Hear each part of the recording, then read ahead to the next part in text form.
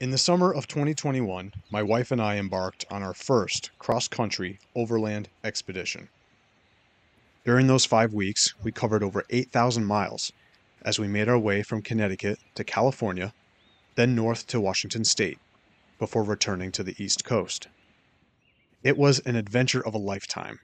12 national parks, 25 nights in our tent, and more lifelong memories than I can count.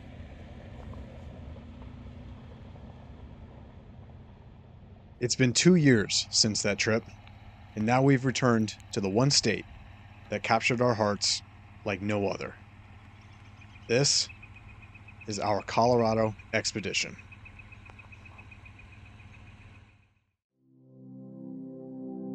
This series of Varsity Overland is supported by Diode Dynamics, Roller Cam, Rocky Talkie Mountain Radio, and Northeast ORV, Connecticut's premier vehicle outfitter.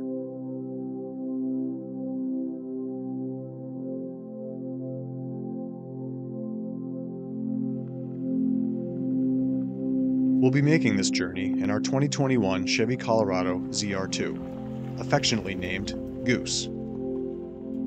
It's seen a few lighting and armor upgrades since its last touched Colorado soil, courtesy of our friends over at Northeast ORV in Portland, Connecticut. But more on the truck build later. Now, let's kick off the first leg of this adventure with a 7-hour drive from Connecticut to Pennsylvania and our first campsite of the trip.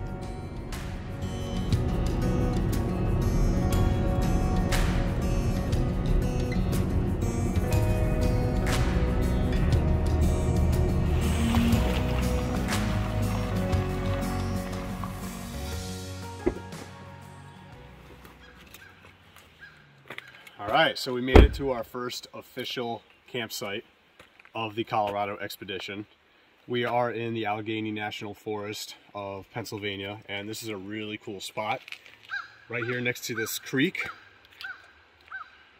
We'll park it here for tonight. We're going to break down, take everything out, see whether or not stuff moved during transit, find a new home for any of our gear if we have to, and then start transforming Goose into camping mode.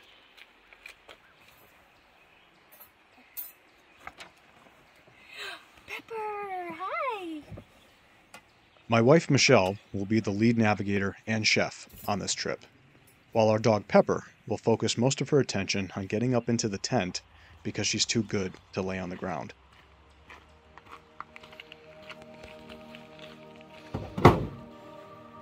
We'll be testing out a new camp configuration over the coming weeks due to the recent addition of an Overland Vehicle Systems 270-degree awning to the bed rack.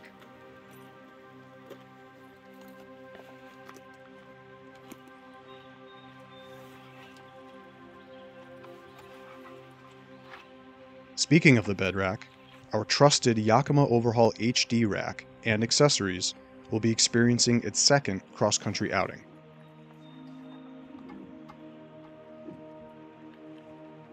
Topping off the rear of the truck is an iKamper SkyCamp 2.0. It is the first and only rooftop tent we have ever used, and has sheltered us from numerous stormy nights over the past 3 years. Other, more recent additions to the build include a Fab 4's hidden winch front bumper with a 12,000-pound synthetic winch and Factor 55 fair lead. 2 pair of Diode Dynamics Amber SS3 pods used as fog and ditch lights, a Midland GMRS radio to communicate with our Rocky Talkies on the trail, and a couple Frontrunner Wolfpack cargo boxes atop the Prinsu Design roof rack for extra storage. Lastly, we have the AEV snorkel, or raised air intake if you're feeling fancy. This will come in handy very soon as we drive through the dust of southern Colorado, which might as well be New Mexico.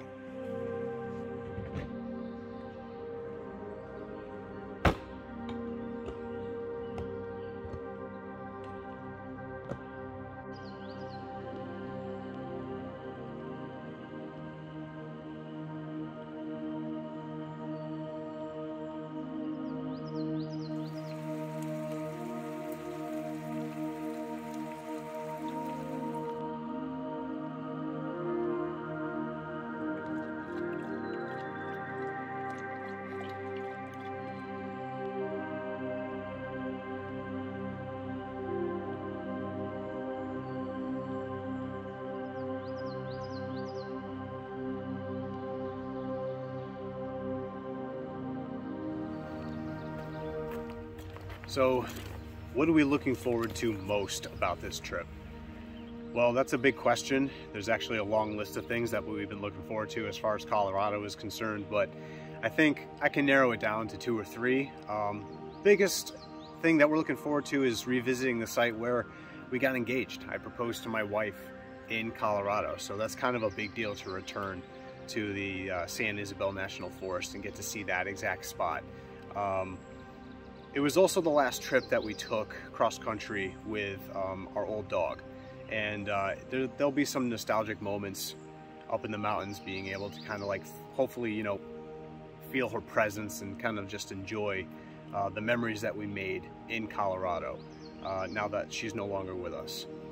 And then I guess to top everything off, it's the start of summer. We're just looking forward to some great weather and just being able to finally slow down, relax, and just and enjoy an adventure that we've been looking forward to for about 2 years now.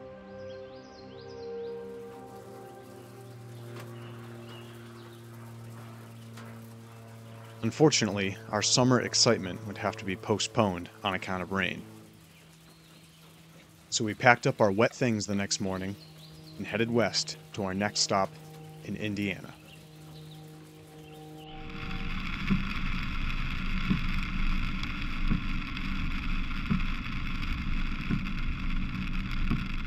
One of the benefits about driving through multiple states in a single day is that it's very likely you'll experience a change in weather. And by the time we arrived at our second campsite that night, it was clear that summer was back on track. So what do you think? I think it's a good spot. I think it'll do for the night. Doesn't have any water or, you know, like a river like last night, but this is only one place, one stop on our trip towards Colorado. So when you're doing this, can't be too picky. Gotta settle with whatever you come across. And to be honest, this is a pretty decent spot. It's wide open. It's got some really cool lighting with the sun coming through the trees at the moment. There is a little rabbit that's running around. I'm gonna have to take care of the dog, make sure she doesn't have a little snack with that rabbit, but I think it'll do for the night. And by it'll do for the night, what I mean is let me drive around with my tent open until I find the perfect position for the truck. Don't try this at home, kids.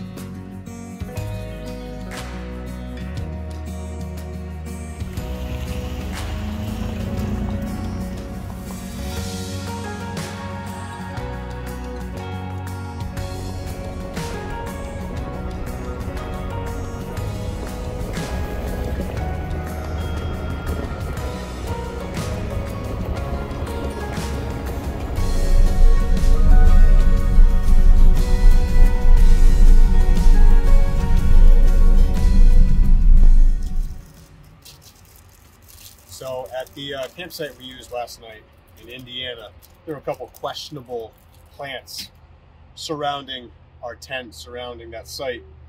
And once we left and got service, Michelle was able to do a little research and pretty much almost, possibly, maybe 99%, we're kind of sure, confirm that it might have been poison ivy or poison sumac or poison oak or something. So between us walking around it and the dog, we're pretty much just waiting for the poison ivy bomb to drop. So stopped at this rest stop, do a little cleanup, and just keep our fingers crossed because we both are severely allergic to poison ivy. So Fortunately, we left Indiana without suffering any allergic reactions and found ourselves at a private campground in Missouri. During this trip, we'll see a variety of campsites, from free, dispersed camping to campgrounds with reservations, like this one. There's pros and cons to both, which I'll mention periodically. In this instance, we were able to meet some cool new people interested in this rooftop tent thingy on the truck, and use the Wi-Fi to check the forecast, which wasn't pretty. So we decided to leave our campsite at 3 o'clock in the morning before the storm started, instead of trying to break down our tent and everything else in the rain and wind. Okay, it's like a scene from a scary movie. A storm is brewing. We're in the middle of Missouri, almost over the border into Kansas. The rain is about to start. Did I mention it's 4:30 in the morning? And we've been driving since 3:30.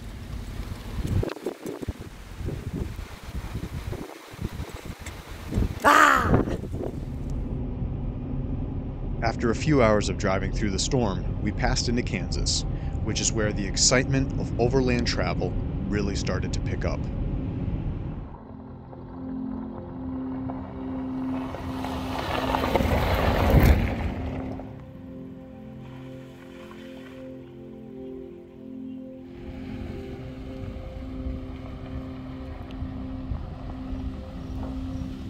Well, we just arrived in the Cimarron National Grasslands in Kansas after almost a 10-hour drive from the center of Missouri to southwestern Kansas. And the drive actually wasn't that bad. A lot of people talk about how Kansas is one of those like flyover states. There's not a whole lot to look at.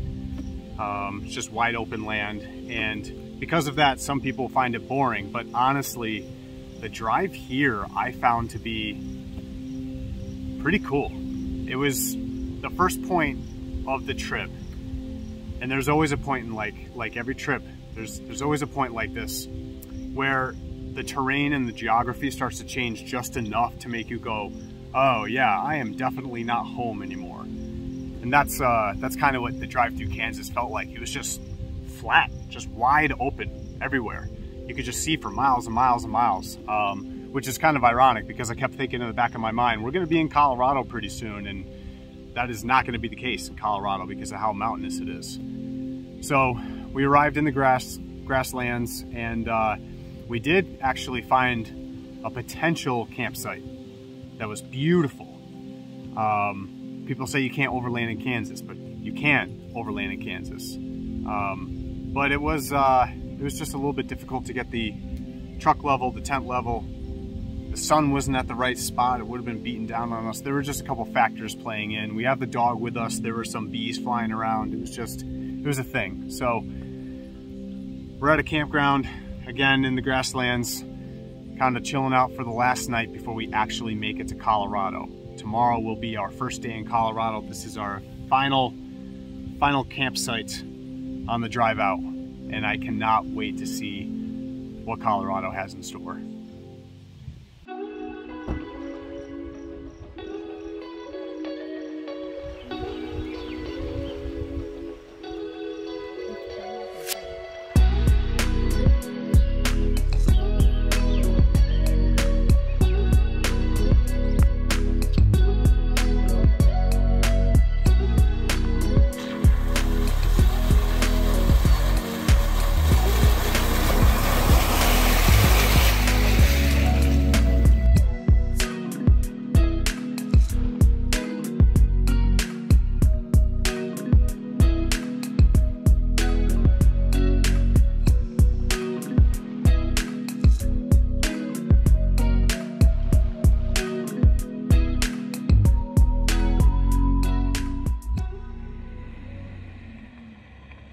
The views of the Cimarron grasslands were incredible, and although we'd often think of dense forest or tall mountains when planning for this adventure, there's something to be said about finding yourself in a completely unexpected environment along the way.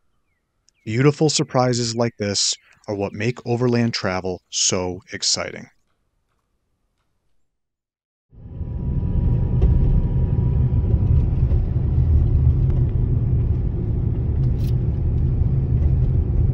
What is this? After driving what felt like the longest, least maintained dirt road in existence, we stopped to fuel up at the only location our nearly empty gas tank could reach. Nothing like poor planning and lost GPS signal to keep things interesting.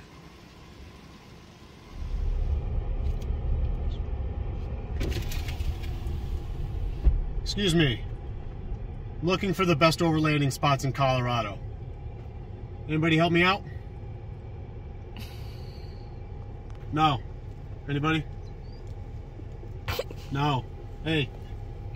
Do you not speak English? Is there something to say? Meh.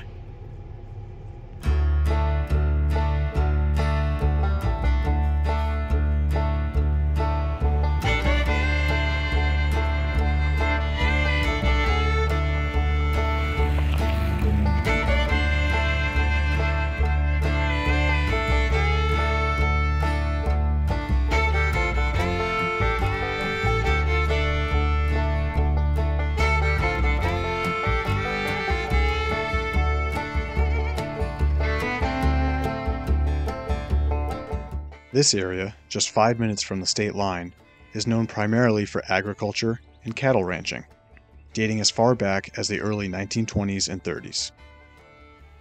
Some old ranch homes, like this one, were abandoned years ago due to repeated dust storms.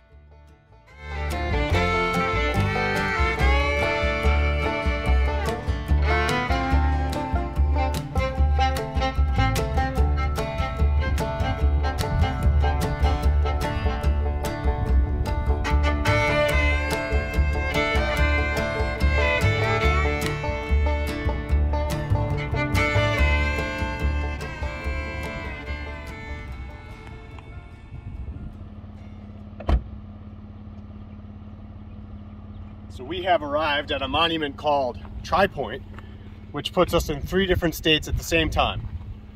We got Colorado, Oklahoma, and New Mexico.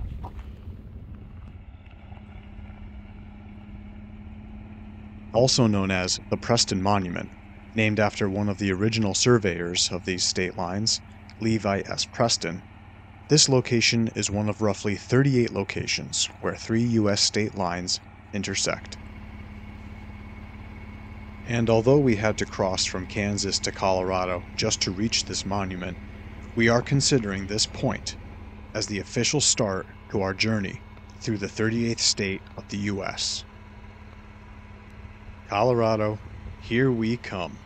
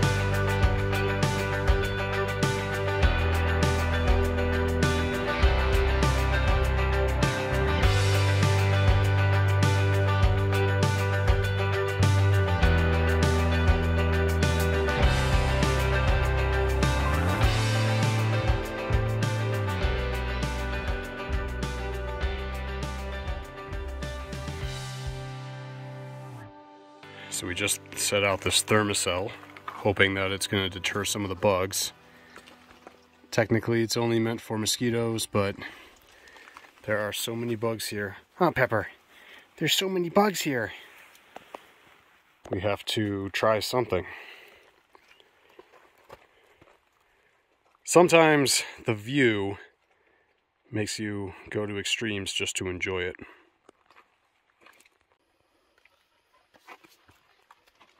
We love this. We love camping, don't we? Last time we were in Colorado, there were not this many bugs, although we are a few weeks early. What? The bugs are swarming her food. Is it? Are you sure it's not like a dog feeding ritual going on?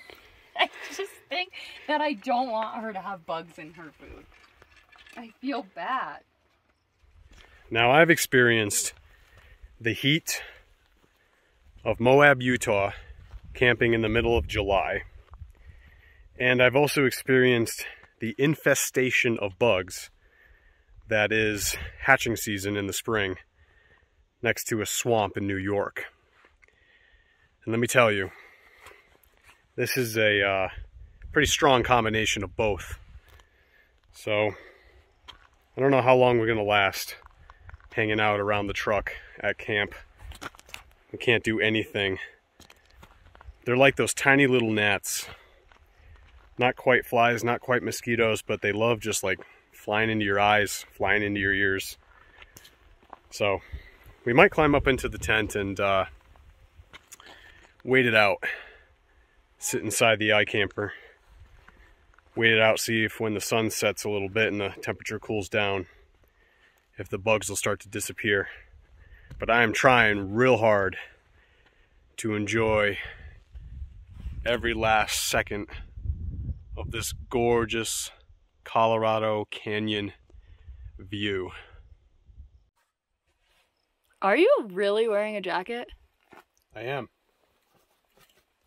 It's the only thing that I have packed with a hood. And currently it is making the bugs stay out of my ears. So I'm going to sweat, but I'm not going to have a bunch of buzzing in my ears.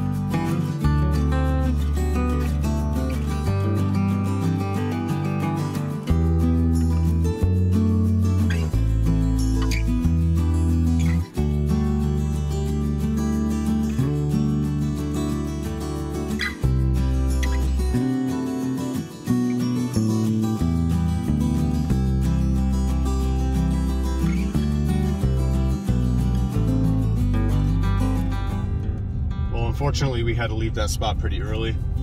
As soon as we got out of the tent, the bugs started to swarm us again. So we're making our way to a place called Skyline Drive, trying to find some dinosaur tracks. And hopefully along the way, we're gonna stop and give Goose a bath because the truck is covered in mud and clay and it's just disgusting.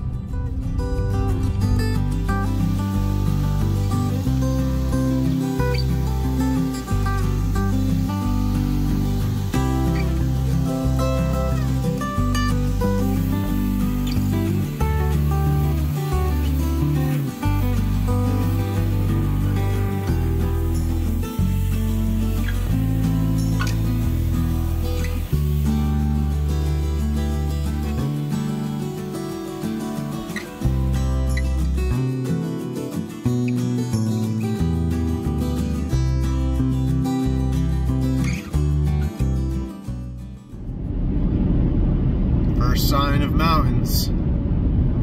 Way off in the distance, you can see a snowy peak up there.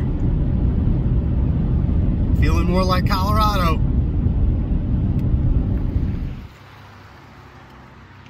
Skyline Drive, located in Canyon City, Colorado, is iconic for its incredible views and historical significance. Here, fossilized dinosaur tracks can be seen imprinted into the cliffside, created by Ankylosaurus over 100 million years ago. Prehistoric creatures like these captured my imagination as a child, often leading to long walks through the woods pretending to find real-life dinosaurs in my own backyard. And while the scenery at our campsite the night before was certainly beautiful, This was the first glimpse into the mountainous views we'd been yearning for. We just finished up our drive on Skyline Drive, which was gorgeous, by the way. Very accessible. Anyone in a vehicle can do it. You don't need four-wheel drive. The whole thing is paved, but it was incredible. The views were great. So we are headed towards Colorado Springs right now to kind of like restock, refuel, and just get some much-needed R&R. The next day, we drove up into the mountains just outside of Colorado Springs to explore the Pike National Forest.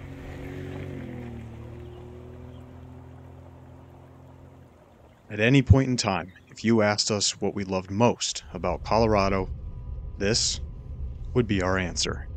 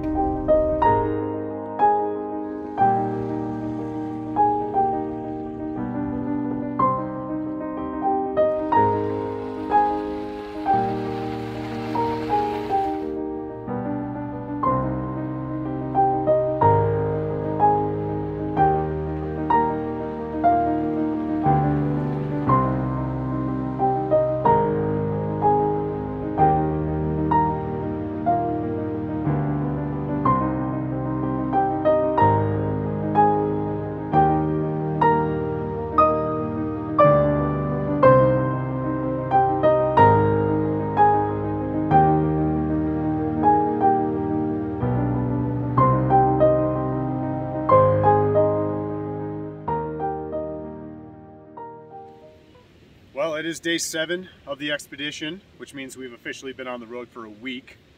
And after we left Colorado Springs, we found ourselves in Pike National Forest. And this is one of those big, significant spots that I've mentioned previously on the trip, because this national forest is actually where Michelle and I got engaged. I proposed to Michelle here at a spot called Eagle's Nest. No? It's called Eagle's Nest. I was going to say Eagle's Landing. I'm not cutting that out. Let's keep going.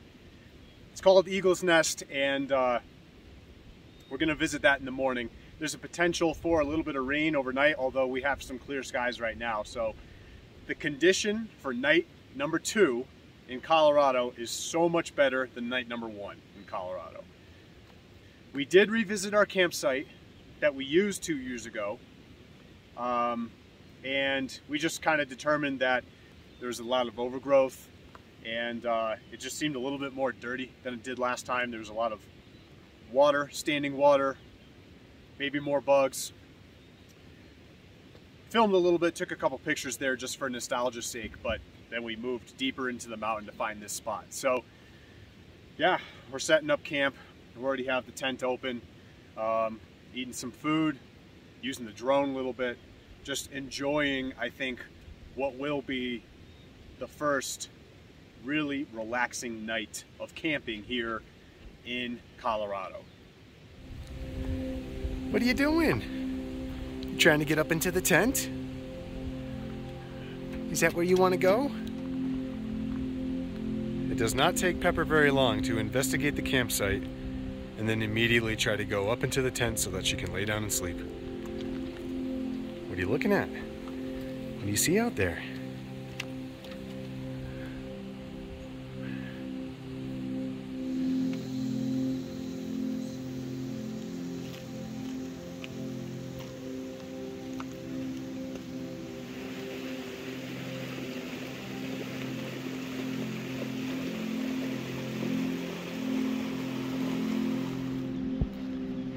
So we had a pretty interesting night last night. There was a wild lightning storm that lasted for hours. It was like fireworks, just constantly. No thunder, no rain, just a cloudy sky and lights flashing like every 30 seconds it felt like. But thankfully everything else was pretty calm. Everything worked out. Slept through the night. It was nice and cool.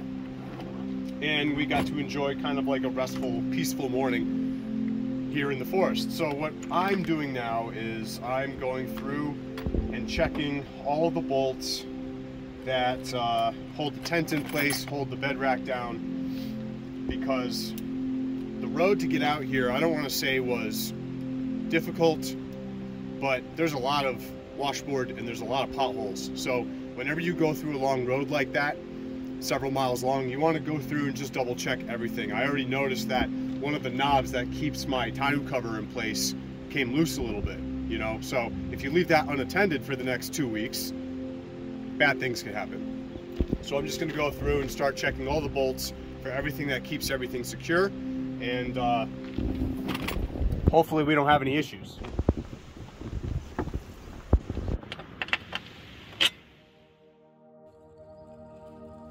After checking everything over on the truck, we made our way to Eagle's Landing Lookout, where I had proposed to Michelle 2 years prior.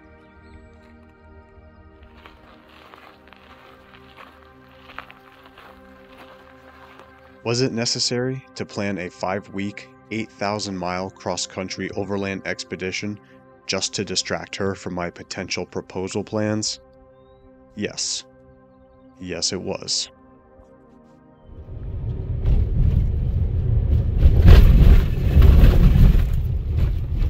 Now this is pod racing.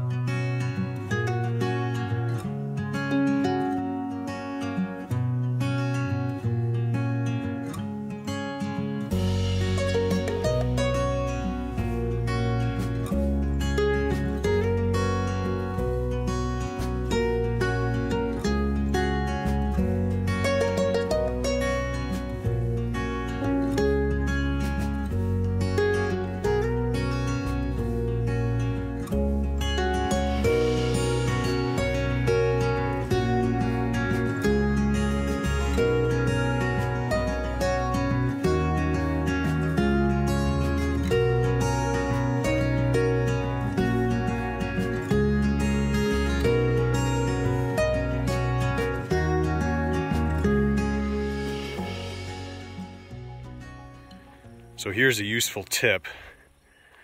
When you come up to a new campsite that you've never been to before, especially in a new environment or new terrain, do a thorough walkthrough of the surrounding area, because you never know what you might come across. And this morning, Pepper found what looks to be the remains of a deer carcass or something like that. Honestly, it just looks like it's the pelt. And although we did walk around the campsite a lot when we arrived here yesterday, it still eluded us. And you can see the truck is right over there. So always be sure, especially if you have like pets or young kids, you always want to investigate a large area around your campsite just to be sure that you don't stumble across anything, or your child, or your pet. Same thing happened to us when we were camping in Wyoming. We arrived to a campsite kind of late and didn't realize till the next morning that there was a big old pile of bones and some sort of maybe like elk carcass near our campsite. I get it, sometimes you arrive to camp and all you want to do is set up, sit down and relax, but you always got to keep yourself safe and be aware. Later that morning, we departed from the San Isabel National Forest to explore a unique landscape not normally associated with Colorado, the Great Sand Dunes National Park.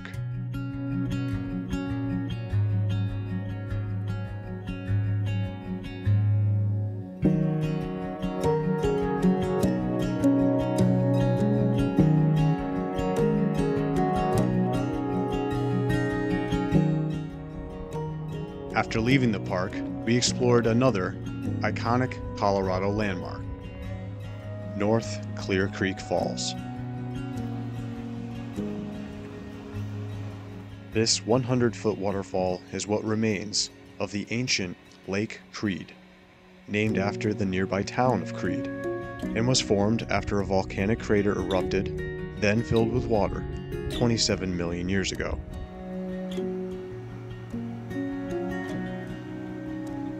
The same eruption contributed to the formation of the San Juan Mountains.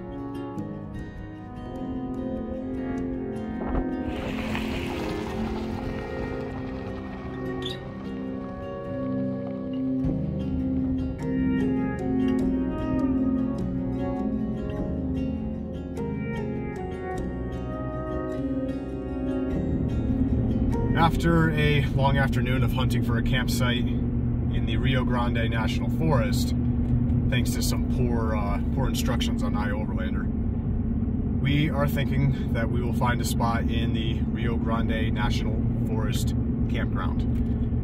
Because besides the wandering, we also kind of got wrapped in some of the beautiful views here in this national forest. It kind of goes through some rural areas, and it's obviously a paved road, but I mean the views, this is what I think of when I think of Colorado. So we're making our way towards that campground, hoping to have enough time to park it, make some dinner, and then just call it a night.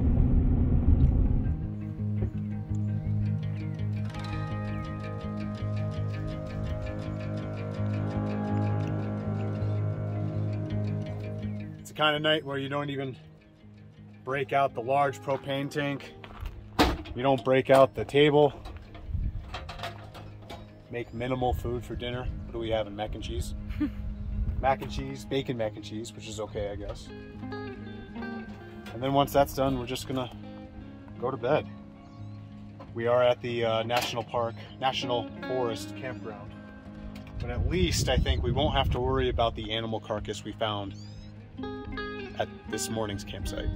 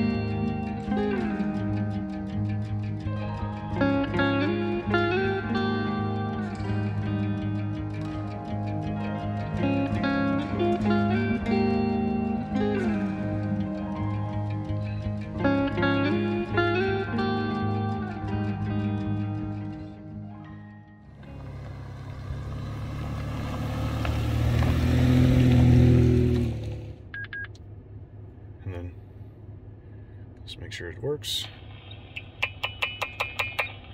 Yeah, I guess that works. All right, here we go. I can hear you. Can you hear me? Roger.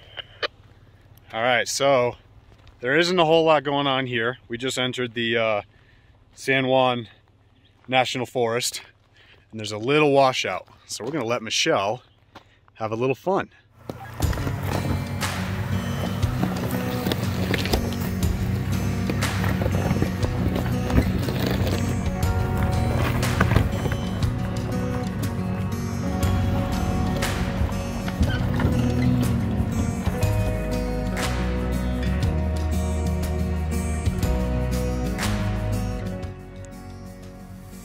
Yeah, maybe just come right towards me where I am now.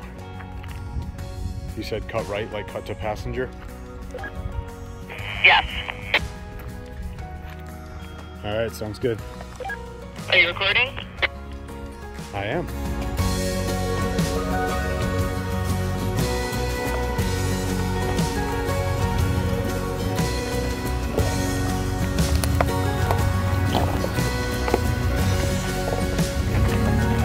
Like this? Straight on, just cut to your side a little bit. Yep, just cut to your side a little bit more. All All right, nice and slow. You're good. Little gas, just a little bit. There you go. Turn the passenger a little bit more. Perfect. She did it. And look at that in the background. Isn't that beautiful? Okay, love you. Now don't leave me this time. I'd never leave you.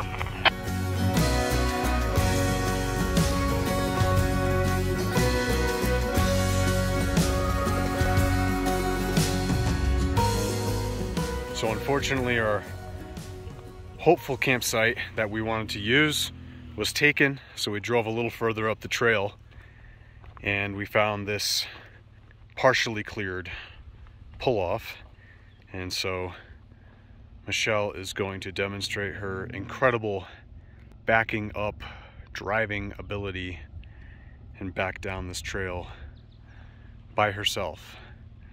No radio communication, no nothing.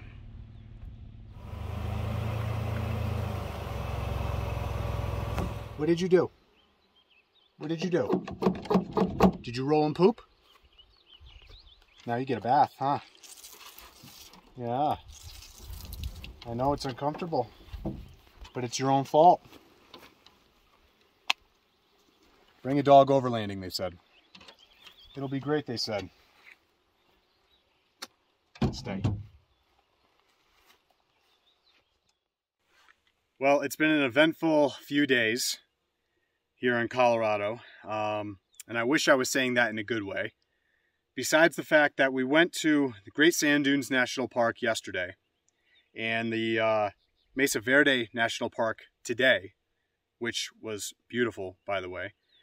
We've also had to contend with freezing temperatures this morning in the Rio Grande National Forest, which kind of blew my mind because it's June. We woke up to 29 degrees this morning. Totally not prepared for that. The water pour almost didn't work because of how frozen it was. And tonight we are in the San Juan National Forest, hoping to make our way tomorrow a little bit further into the San Juan mountains. But we are in a spot that we kind of just decided to settle for because it's Saturday night. We were at the national park for quite a while, and once we made our way into the forest, a lot of the spots that we came across were already taken. So we settled for this spot, which happened to be, of course, very buggy. So we're surrounded by flies and mosquitoes yet again here in Colorado. If I had to make one suggestion to anybody venturing out to Colorado, it might be to do it a little bit later in summer, because apparently this type of season is when the bugs are hatching and flying around and the temperatures haven't quite warmed up just enough overnight. So we're making do. We're still enjoying ourselves, making the best of this campsite, and hopefully tomorrow we'll see some amazing views throughout the mountains.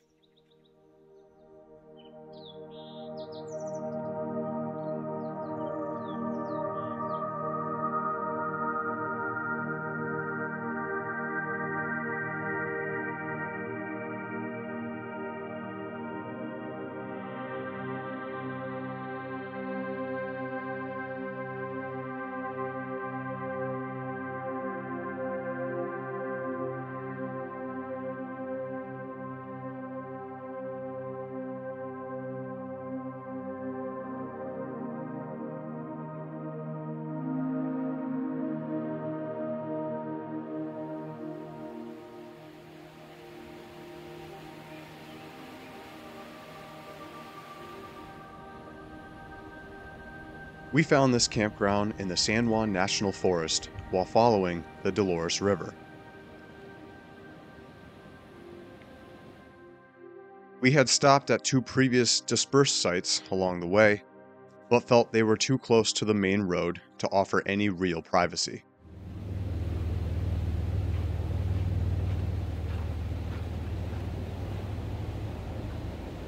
Here, we were able to finally kick back and relax. The sun was shining, the sound of the river was calming, and for once, there weren't any annoying bugs.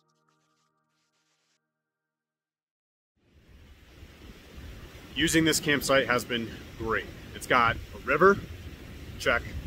It's safe, big check. And it was available when none of the other dispersed sites that we came across were. Check. So I think what would have kept me from using this campsite is the fact that it is a campground. And I don't think that's okay. In fact, when it comes to something like overlanding, a lot of people have their own interpretation, and there's a lot that you can find online as to what the definition is of overlanding. And that kind of bothers me. Personally, I don't care. It doesn't matter to me if you are in a modified vehicle living out of a rooftop tent in Antarctica for a month, or if you are sleeping in the bed of your truck at a campground. I don't care. I'm still going to call this overlanding. We're still self-reliant out of our vehicle. We are still traveling a decent distance. And I believe there shouldn't just be one correct way to do it. Everyone is entitled to their own style of adventure. Using this campground definitely expanded my interpretation of what overlanding means. Locations such as these allow travelers to enjoy the national forest while reducing their impact on wild places. And the revenue brought in helps support conservation efforts.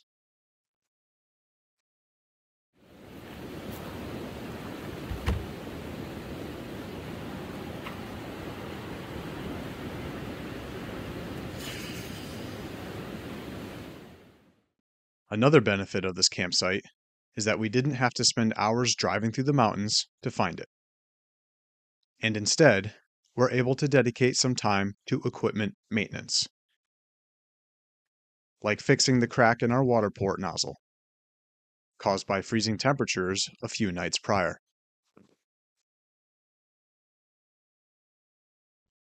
It was shaping up to be a peaceful afternoon. That is, until the drone decided it wanted to go for a swim. I finally get to join the cool kids group of people who have crashed their drones. Partial human error, partial drone error, but it happened right here in the Dolores River. So I flew my drone out right past this tree in this open area over the river. It's not particularly windy right now, but my drone hasn't been able to update the app in about 2 days because we haven't had any service. And when it does that, the drone likes to just kind of wander on its own. So I tried to correct that. When I pushed it forward, it just continued that flight pattern forward. Ended up hitting this tree right here, and as soon as it did, went straight into the river. And this river is moving. So unfortunately, there's no way for me to find it or salvage it. And on top of that, the SIM card is inside the drone. Now, there's a glimmer of hope because the drone does back up its footage while in use on the controller. And the controller does have a bunch of my footage from the last 2 or 3 days on it. It's just not great quality. So I'm probably still gonna try and save that, download it, use it for the series here with our Colorado expedition.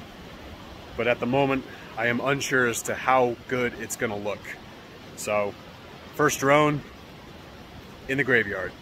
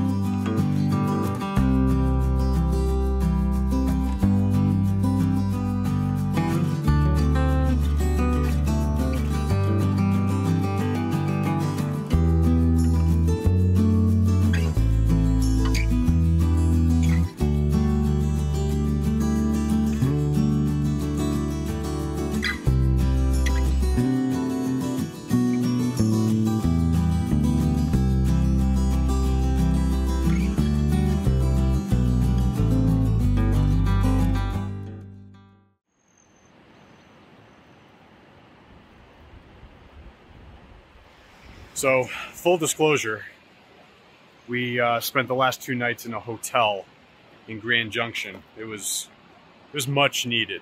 I wasn't feeling well. Pepper wasn't feeling well. We actually had to call the vet back home on the East Coast and have a prescription sent for us. And then on top of that, I wanted to check out a Best Buy and maybe a couple other electronic stores in Grand Junction to see if I could possibly replace my drone.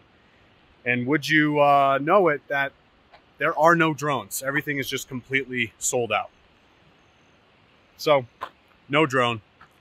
Still filming on the road. Not going to have any aerial shots for a while. But yeah, we are in the White River National Forest now.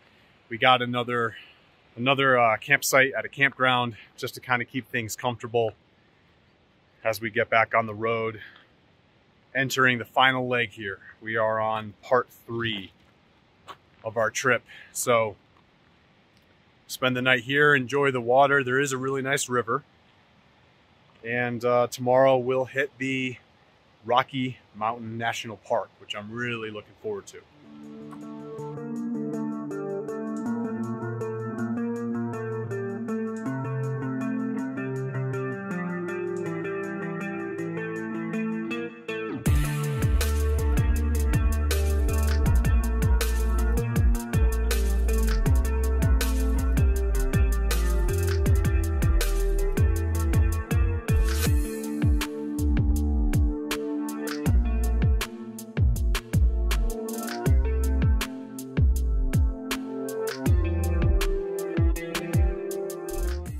On our way to the Rocky Mountain National Park, we stopped for some coffee in the town of Carbondale.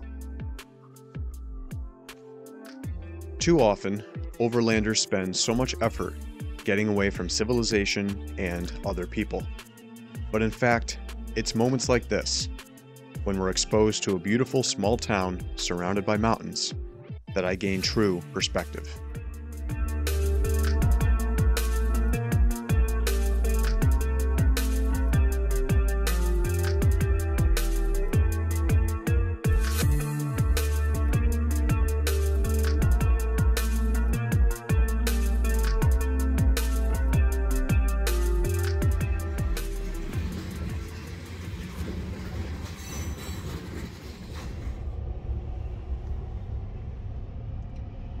This is why it's important to stop and go to the bathroom every chance you can, and also make sure you have plenty of gas, even if you feel like you don't need it.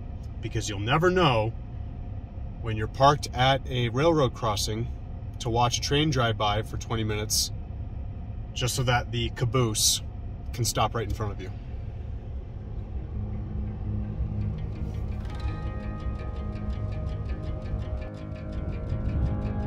Our plan for today was to visit the Rocky Mountain National Park. But unfortunately, we didn't realize it's the only park in the US that requires reservations to be made 24 hours in advance. So instead, we ventured into the mountains just outside of the town of Grand Lake to search for our next campsite.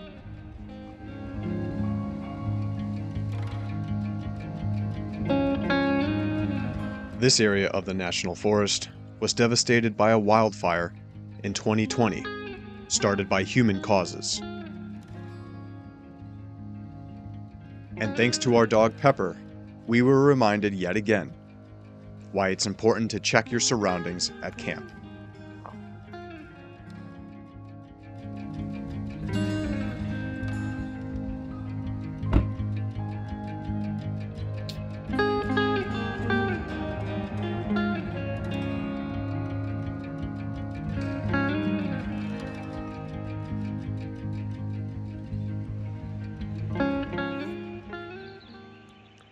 So it's about 6:30 here in the burnt forest.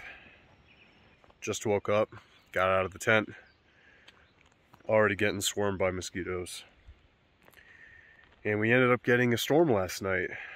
Some rain and thunder came rolling over the mountains just behind us around 9 o'clock and continued for a few hours. I'm very thankful that the tent is a hard shell rooftop tent, because it diverted a lot of the wind. but it was still noisy, and I think I ended up falling asleep around like 2 a.m. It is day 16, and I am definitely getting ready to be home. I'm missing my bed, missing the comfort of being able to just chill out on the couch, not be wet, not be cold. Still beautiful, still a really nice place. But I'm also just about ready for it to be over. And I am very thankful for this roller cam strap, which was the only thing securing my cargo box to the top of this rack last night during the storm. Not only did I forget to attach the latch that I use on the side, but I also, in my hurry to get up into the tent because of all the mosquitoes, I also forgot to even secure the lid. So the lid is completely separate right now. The only thing that I have on here is this roller cam strap, still kind of loose because I was trying to fish my hand in here last night just to grab what I needed really quick so we could run up inside the tent. But even with the wind, the roller cam strap was able to keep not only the lid on, but the box in place. So we just packed up in such a hurry. We're just trying to get away from all these mosquitoes. I'm wearing my new Colorado shirt that I picked up while we're here on the road, trying to keep my morale high, trying to feel like it's not all as terrible as I made it out to be. The sun is shining, so it is nice. I could do without the bugs. This is not something that we're, new to. We are familiar with being on the road for a long period of time. In fact, we've done a trip at least twice this long. We're at the end of our second week now, and we did a trip in 2021 that was 5 weeks. So there's just something a little different about this trip. It's feeling a little exhausting. There's rain on the forecast still, unfortunately, today, despite the sun being out right now. So we're gonna get out of here, head into the park, hopefully enjoy some of that before more rain comes down.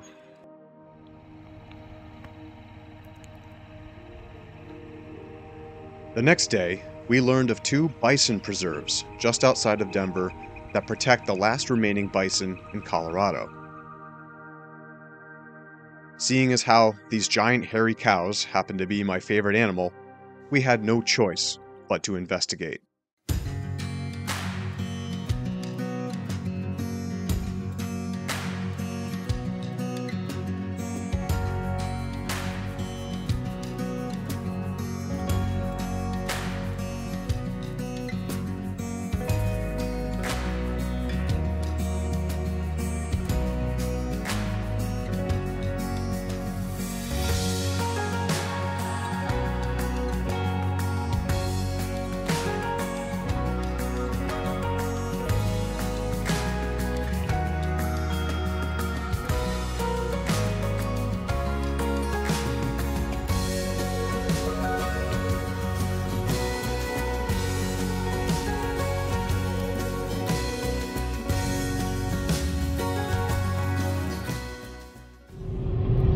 So we just had an experience. Crossed over the border from Colorado into Kansas, heading back to the East Coast. And on one of the interstates, we were stopped by a giant white dog in the middle of the road. Nobody was claiming it. It looked like it was hot. It looked like it didn't know where it was. It was kind of confused, and obviously it's in the middle of the road. So Michelle and I pull over, and we try to coax the dog out of the road. Luckily, a tractor-trailer truck was coming and happened to slow down and stop traffic right in front of the dog to help us. Michelle put down a bowl of water. We kept Pepper in the truck, obviously. We didn't know how that was going to turn out. But we put down a bowl of water. We were able to coax the dog over to us. Then Michelle calls the local police department. And what did they say? They said, this is a frequent flyer And if you go to under the underpass that was ahead of us, it turns into a dirt road, and that dog belongs to the farmhouse that's on the left. So instead of telling us how to help the dog or sending out like an animal control or contacting the family or anything like that, the woman, what did she say? She said, I know this sounds bad, but just let it go. It'll find its way home. Let it go. Because we nearly hit the dog in the middle of the road on this busy interstate. Just let it go. Let it go. What? No way. We did not let it go. We did not let it go. We ended up very cautiously and calmly. I leashed the dog and walked the dog under the underpass, basically in the direction that we thought the officer was telling us to go. And while I was walking, you could very obviously see the dog's footprints in the mud from where it came from, because the dog was just covered in mud. So we brought it back to the dirt road, we brought it back to its property, we were able to get it back to where it belonged. Very sweet dog. In these situations, you want to do the right thing, but you also need to be very careful, because dogs can react in very unpredictable ways.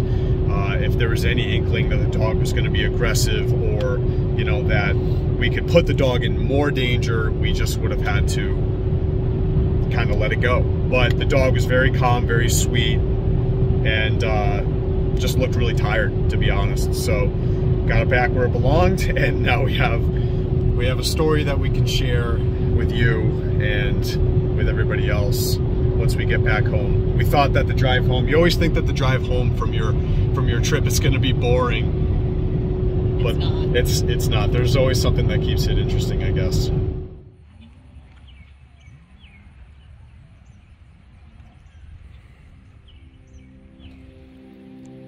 Well, it is the end of the Colorado expedition. This is day 18 of the trip, and we crossed over from Colorado into Kansas earlier this morning. We are at a campsite that we chose in a campground. Beautiful campground. Look at this site. Of all of the dispersed wild camping sites that we used, we actually found that some of the best sites were in campgrounds, ironically.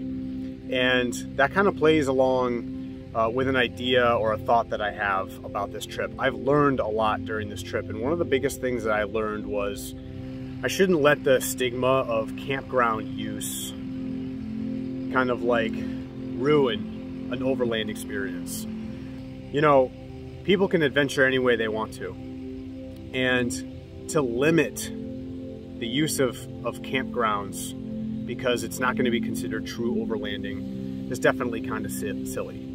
Some of the best spots that we got, like I just said, are from campgrounds. And honestly, it makes the whole situation safer. It makes it a heck of a lot less stressful. I mean, there were some times when we were driving for hours and hours and hours just to arrive at a dispersed site that we had hoped to use and found that it was taken, you know, or that the trail was a little more hairy than we expected it to be. So I've definitely learned to kind of swallow my pride a little bit and just say, like, yeah, the use of campgrounds is completely legitimate. Also, when you use a campground and you reserve your spot, you get to do something that you can't do at dispersed sites, which is actually interact with other people around you. And we actually met some pretty cool people. And when you do use those campgrounds, you bring in money to those areas, and you're able to fund either small businesses like those campground owners, or you bring money to the national forest. So this will be the end of our Colorado expedition. We do plan on leaving this campsite in the morning pretty early, and probably trying to make 1 or 2 really long drives. In fact, I think we're going to try to do 2 10-hour days just to get back to the East Coast as fast as possible.